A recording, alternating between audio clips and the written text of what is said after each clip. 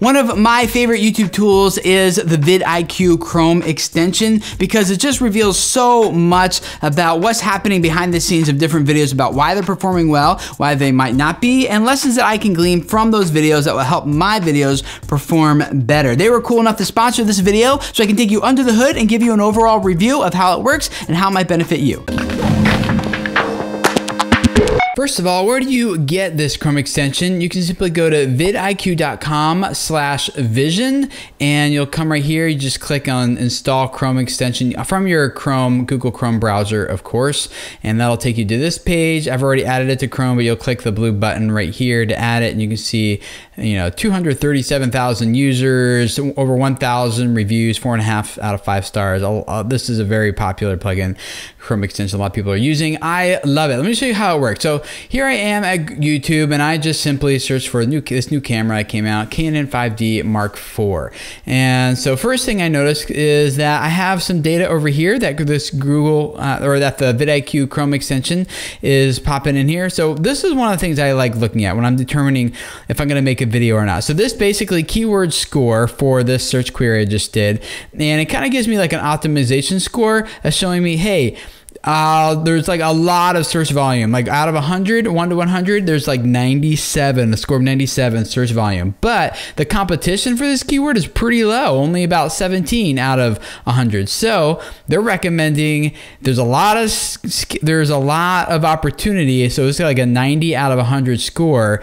A lot of opportunity to really rank well for this because it's high search volume, low competition of videos that are competing for it. So this is really cool. Then I can see top other keywords that people are they're searching for related to this. And as I hover over them, I can also see kind of that average monthly searches that's getting. I love it that I can quickly do some keyword research just right here, just by searching on YouTube and skimming some of these.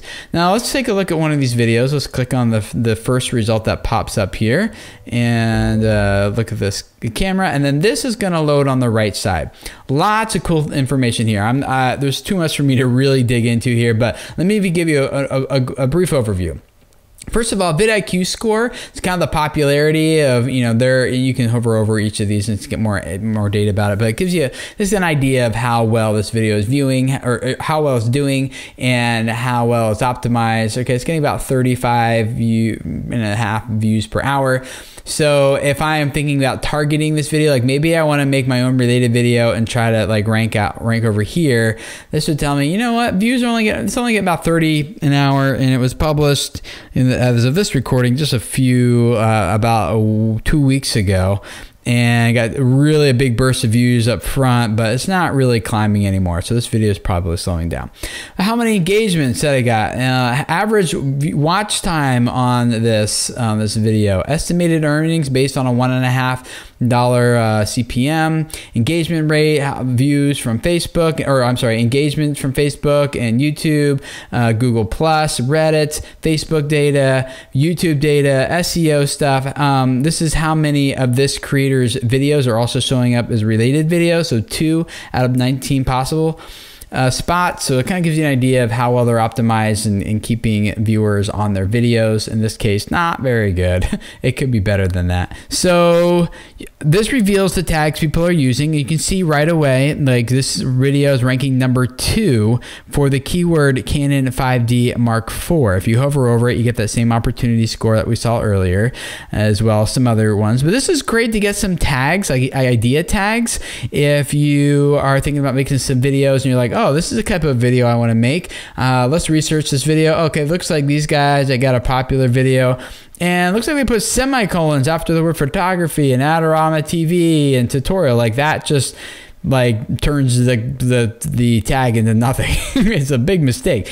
Okay, but others times you can like really look at some of these tags and get a good idea for what's here. Let's go up to the top, historical data. So this is, you can see this video took off when it was first published, and now it's kind of slowed down. I can see the engagement rate, same thing. It was first published, tons of engagement. The engagement on this video is kind of slowed down. Same thing from here. And so this helps me know, I'm probably not going to try to target this video as a related video, for example. Or maybe this topic, this video itself was slowing down, had a big burst of views, but that was about it. One thing that I can look at here is these embed sources back here in this tab. See who's tweeting this, who's sharing it. And maybe get some good ideas of like, hey, I am Big Dreams on Twitter. Let's see who that, you can go look who that is and say, okay, this person's sharing a lot of photography stuff. If I have a photography channel, then maybe that would be someone worth reaching out to. Here's refers, like who's linking back to this video, and where are the backlinks to this. And again, maybe you'll find some good forums or Facebook pages, like this Facebook page is sharing it. This Facebook page is sharing it. So you might get some ideas of different people to reach out to. If it's on a forum, you might want to create an account and start interacting there. Maybe if it's on a Facebook page, you want to start reaching out to some of these people. Tweets. Now this is something I love because often when people tweet, like if they just like your video and click that like this button, then sometimes it tags me, but sometimes they share the video directly, like the URL, and so I would never get notified that someone shared one of my videos without having this. And so I can just look and see not only everyone who shared this video, but when I'm looking at my own video, I can see, oh look, this person shared my video and they didn't even tag me, but now I know I can reach out to them, say thanks, and if it's an influencer, maybe even start building a relationship with that person. And then this trending tab simply shows what other videos are trending right now about the same keyword, basically. So here's the keywords, with the semicolons, which is kind of ruining this. Do not put semicolons at the end of your tag, guys. But around photography, these are some of the, some of the other ones, and you can see approximately how many views that they're getting per minute right now, what their velocity is, and give you an idea of maybe some other videos that you might want to research and make other videos about, and just see how this topic is trending overall. Another thing I love this extension for is helping me filter comments. So here's my most recent video, 420 comments. I'll just click on that, go just to comments for this video. And if I try to read as many of these as I possibly can. Like you guys know that I'm trying to jump in here whenever I can, whenever it's possible. But to help me, like if I'm on a time crunch, just kind of filter some of these out. I love the filters here. So here I can see all the comments that already have replies. Oh, here's all the comments that don't yet have replies to them. Okay. Here's the ones that are containing questions. Who's asking me questions specifically that I can jump into and answer those questions? Who's saying positive things, negative things, comments made by certain users? I can even have multiple filters, so doesn't have replies yet that are also questions, and maybe I only want, they need to have a minimum number of, so I'll say minimum number of like 500 subscribers, so to speak, and so I can just quickly filter all down through those and really see a lot of that content. It also works just here on your general comments under your community tab here. And so another cool thing about this I like is this thing right here. Let's say I'm replying, there's a lot of people you just want to say thank you to. You can have templates. I don't have one created yet here, so let's say this is going to be my thank you template, and I'm going to say, glad this was helpful for you. Thanks for watching, create. Now I have a template. So now whenever I want to use that template and click here, say thank you, say insert reply, so I can save templates for those types of comments that I make a lot. Another cool thing I love about this extension is that while I am uploading videos, they have this boost feature. And so the way this works right here is, let's say, the title of this is how to grow your YouTube channel, for example, and I'm going to start adding tags here. How to grow on YouTube, things like that. But I have this boost feature down here, and so I have 119 left in my period here. So I click on boost, and it's now going to start showing me all these different ideas, based on, whatever location I want, sort by, volume, competition, monthly searches, relevancy, English, all this stuff. And so I can even show more here. And so what this is basically doing is now I'm getting that same score. I can see, I can do my keyword research while my video is uploading, while I'm writing this. And I use this feature like all the time, almost for every video I upload. I usually come into each video with like a pretty good idea of what I want the title and things to be. But after I'm done writing my ideas for tags, and I boost it, and I start getting all these other ones here, and I can look at the score, the monthly search volume. Okay, so almost no volume for this one right here, so probably not going to add that one. Again, pretty low volume. Okay, here's one that has better volume. All I got to do is add this check mark. Boom. And it's going to add it right up here for me automatically. It also shows, okay, considering including these highly searched keywords to your title. Okay, so maybe instead of like how to grow your YouTube channel, I might want to put this how to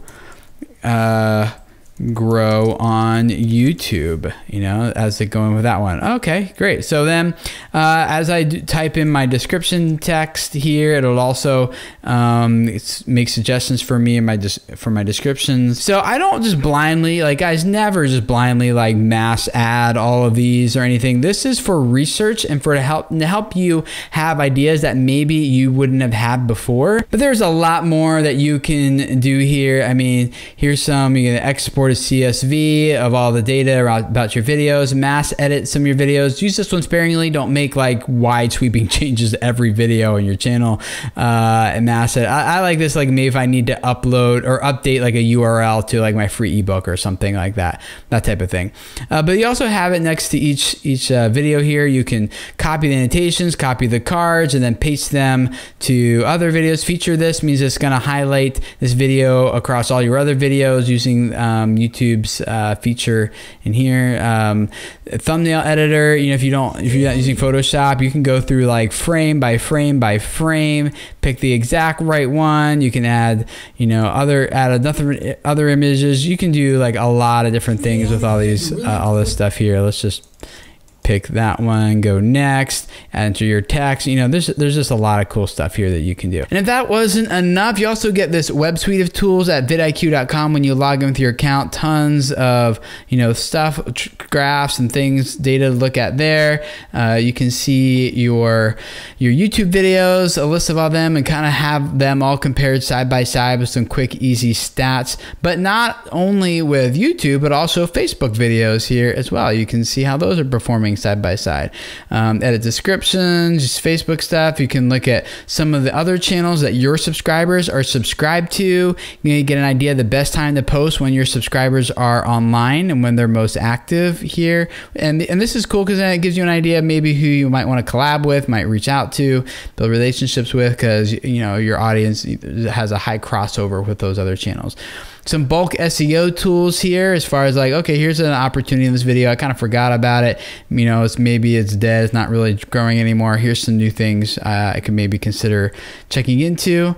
Doing some keyword research, trending keywords, you know, if I just want to see what's big right now, that type of thing. Competitors, also another good tool just to kind of track and overlay how other channels are going that might be in your niche or you know, not just kind of people you want to keep up with. One of the coolest things about the VidIQ Chrome extension is that almost everything I showed you is available completely for free. No signups or anything. All you gotta do is just go download the Chrome extension, add it to your Chrome browser, and you can start using almost all those features immediately. Now, they do have some features which are available as a monthly paid subscription service, and if you would like to try out any of their paid plans completely for free, you can use the promo code VideoCreatorsTV, and that'll let you use any of their paid plans for 30 days just to check it out, see if it's right for you or not. You can find direct links to everything I just talked about in the description below this video, make it easy, convenient for you, so go check that out. And I would love to hear your feedback. How do you use the VidIQ Chrome extension